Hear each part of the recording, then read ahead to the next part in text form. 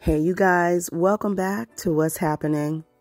Martellholt is a special type of man, and when I say special, I don't mean special in a good way. Now, we all know about a week ago, he went to his Instagram and made a post that said, y'all let me know if Melody Cherie or anyone else started a GoFundMe for Councilman Devyn Keith. He says, I have a little something, #King. So we know he was trying to either insinuate that Melody was dating him, but then on top of all of that, he outed a man who most of the fans of Love and Marriage Huntsville had no idea who Councilman Devyn Keith was. So by the fact that he was trying to link Melody to him, and I think we all saw where Melody is doing an event with him, and so in my mind, he probably seen them out having lunch. Maybe they were meeting to discuss the event. And of course, we know Martell was probably lurking in the bushes or maybe followed her or seen her out.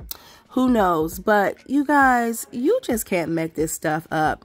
So he made a post and he said, I lived most of my life in District 1, so I know how much has changed because of Devyn Keith's leadership. I attended Terry Heights Elementary, Stone Middle, and S.R. Butler. I then went on to attend and graduate from Alabama A&M University. I was brought up in Terry Heights, Butler Terrace, Mason Court, Northwoods, Meadow Hills, Council Court, Lincoln Projects, and Oak Park. I then went on to attend and graduate from Alabama A&M University. Though the areas in which I grew up have generally been labeled as poverty-stricken and have often been seen as less deserving, I am proud to have been raised there. Many, many great people from those neighborhoods have gone on to do great things. And that is why I have always supported Devyn. I saw that his intentions were genuine and that his words were backed by action over and over again. But being a man of action who is deeply committed to his work does not mean that he is a man who is exempt from making mistakes.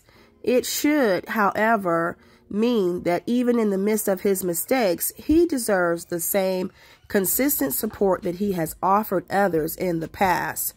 I had the privilege of attending the Huntsville City Council meeting on Thursday night and was empathetic to Devyn's acknowledgement of how his actions may have impacted his mother, grandmother, family, friends, and constituents.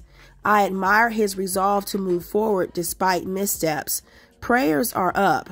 District 1, continue to stay strong through this tough moment. It too shall pass.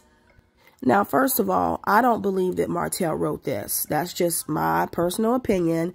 I don't believe he wrote this. I want to say maybe his PR manager wrote this. But it looks bad on his part to have made that post about Devyn Keith needing a GoFundMe. But now you're attending the council meeting and now prayers are up and you support him. But you outed him in a sense when you tried to connect your ex-wife to him. Now somebody jump in the comments and make it make sense, because it's just not adding up. But if I was Devyn Keith, I would have politely had Martellholt escorted out of the building. Now, on another note, yesterday, Melody shared a really sweet video of Malia, Boss Baby, reciting something for Black History Month. And then Martell makes a post of him and Malia, and he says, I want to thank my beautiful Malia and her awesome teacher for allowing me to read to their class on yesterday. Just know the boss, Malia, took over. Yeah, I'm sure she had to, and did a phenomenal job reading to her class. This interaction with these first graders was superb. Let's all make reading first choice. Now, y'all know when Martell was trying to read his speech at his Inez Wine event, he could barely read his speech. So I know he wasn't sitting up there trying to read a book to these kids. But I digress. But I do want to say Boss Baby is so special. And she seems way more advanced than a first grader, from just the way she talks and communicates to how she reads, the spelling bee. We saw her up there spelling those words that the spelling bee Melody shared with us. But sound off below and let me know what you think about this little speech he put out about Devyn Keith and how he supports him after he did what he did last week. I thank you guys for listening and watching, and I'll talk to you in the next video.